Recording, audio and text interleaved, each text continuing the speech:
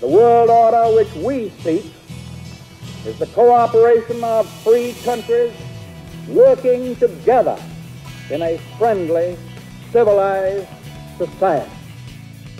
Even before America entered World War II, FDR saw the conflict as a struggle to defend freedom around the world.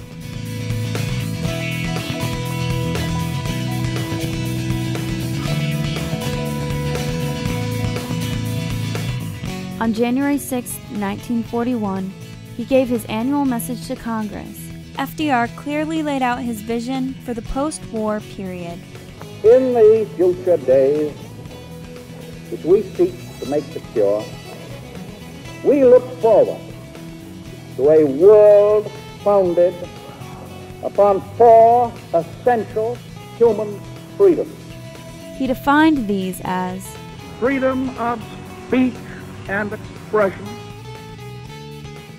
freedom of every person to worship God in his own way, freedom from want, and freedom from fear.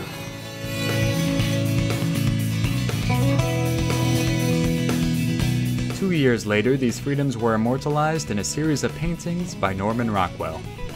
Freedom means the supremacy of human rights everywhere.